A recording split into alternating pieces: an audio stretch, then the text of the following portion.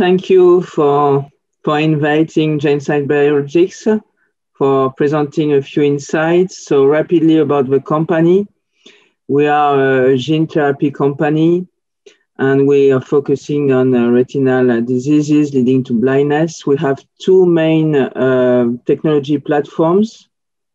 The first one is the mitochondrial targeting sequence, and we are at a late stage development to treat Leber Hereditary Optic Neuropathy, and my talk will be focusing on this aspect. And we have another platform on optogenetics, and we are in an early stage for a first-in-human study in retinitis pigmentosa. So the company is based in France, and we were founded in 2012. So let's focus on Lumevoq gene therapy in LHON. You know very well the disease, so very rapidly, you know, it's a disease affecting young people in their 20s, 30s, usually. It's a terrible disease. Patients got a drop of vision in the first eye, and sequentially, a few weeks later or a few months later, the second eye is dropping vision. So within 1 year, these patients will become blind. And the ND4, the mutations on the ND4 mitochondrial gene are the most frequent ones, representing 75% of LHON. And Lumevoq is targeting these mutations. Lumevoq, which is a gene therapy we have been developing. And importantly, these mutations are causing a severe clinical form of LHON comparing to other primary mutations. So let's move on to the key milestones for this project. So we filed for EMA registration a few days ago, actually, on September 14th. And we are expecting a decision from EMA second half of next year, because there is, as you know, processes to move forward. And we don't have the same schedule for FDA for the US, because we have still a pivotal study which is ongoing, which is called Reflect, which has been asked by the FDA.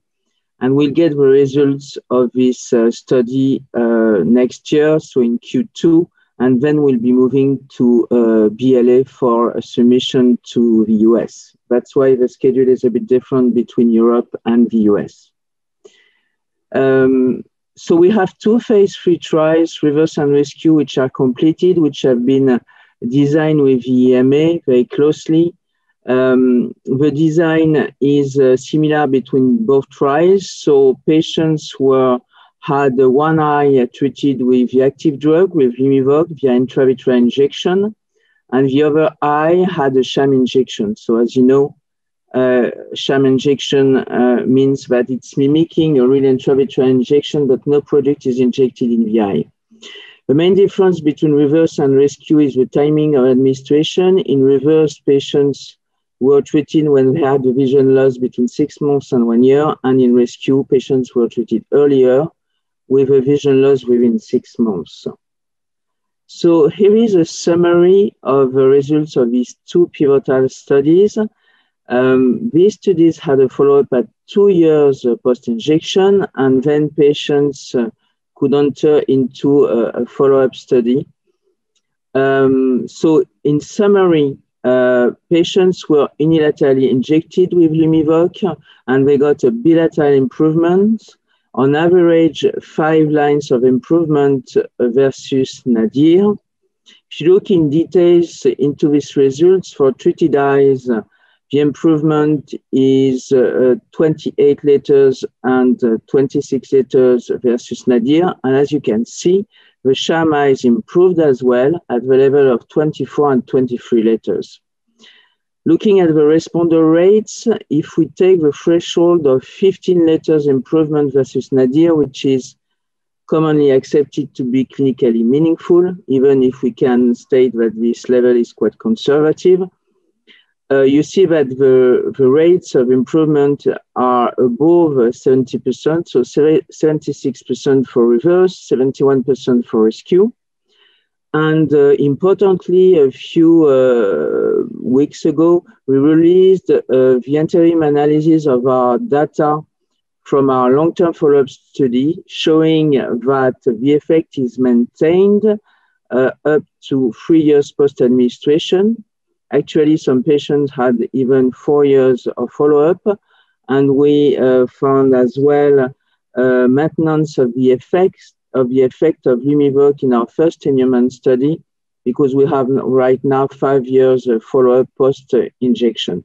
So as you know, it's extremely important to show that the effect is maintained because it's a one-time treatment with gene therapy. So because we got this bilateral improvement when patients were unilaterally treated with Lumevoq, we tried to understand the mechanism behind this bilateral improvement. To do so, we performed a non-human primate study, and we really mimicked the phase 3 trial. So monkeys were unilaterally injected with Lumevoq with an equivalent dose of a dose used in humans. And then we looked at the visual systems 3 months post-injection. So we found out, obviously, Lumevoq DNA in the injected eyes, so in the ipsilateral visual systems, and these are the green bars. But more importantly, we found out Lumevoq DNA in the contralateral non-injected eyes, so in the anterior segment of these eyes, as well in the retina of the contralateral non-injected eyes, and in the optic nerves of the non-injected eyes, and as well in the optic chiasm.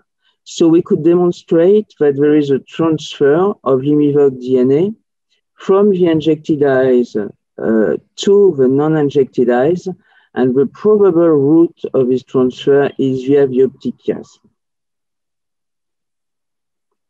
So because the control, well, we lost actually our control group in this phase 3 trials because the sham eyes improved and the control group was formed by the sham eyes. So following internal discussions and as well discussions with regulators, we decided to perform an indirect comparison versus an external control group.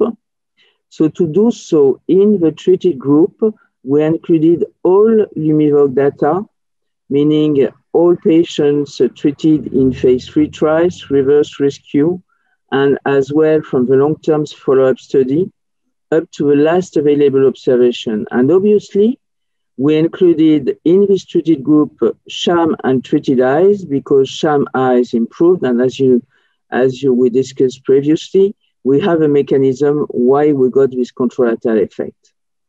To build the external control group, we included natural history studies, so non-treated patients.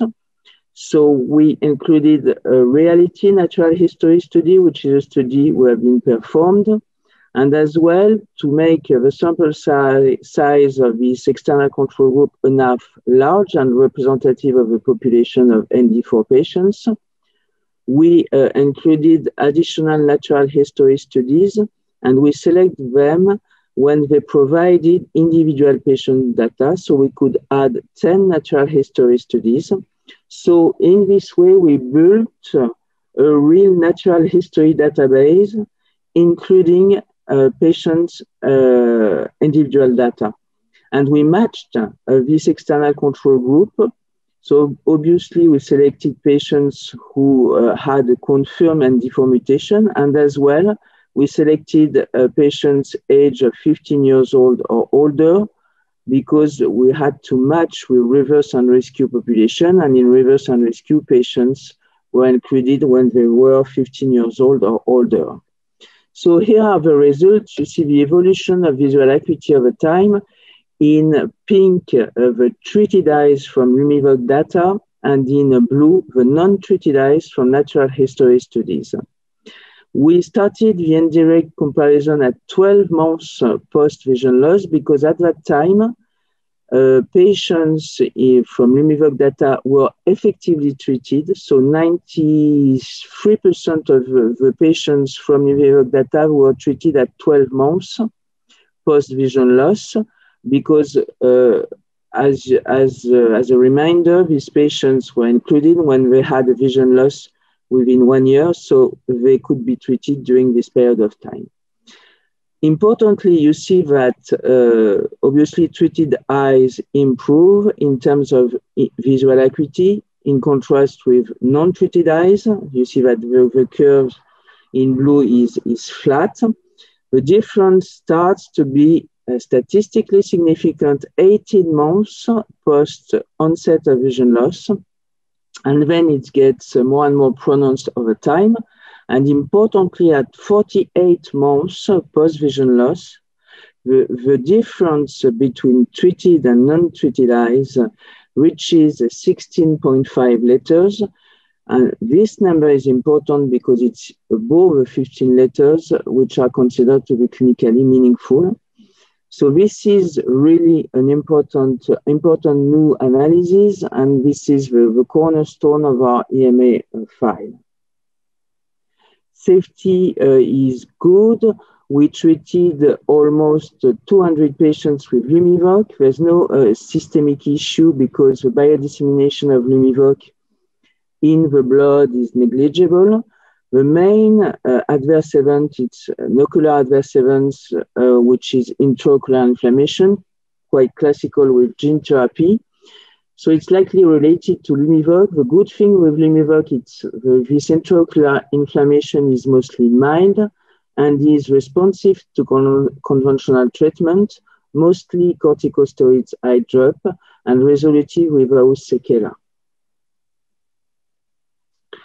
So we talked a bit about Reflex Study. Reflex Study is the pivotal study which has been designed in close collaboration with the FDA.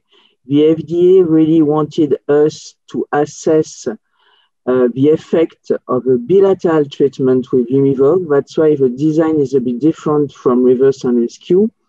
There is one arm, patients were bilaterally treated with Lumevoq, and for the other arm, patients got one eye injected with Lumevoq and the other eye injected with a real intravitreal injection of placebo.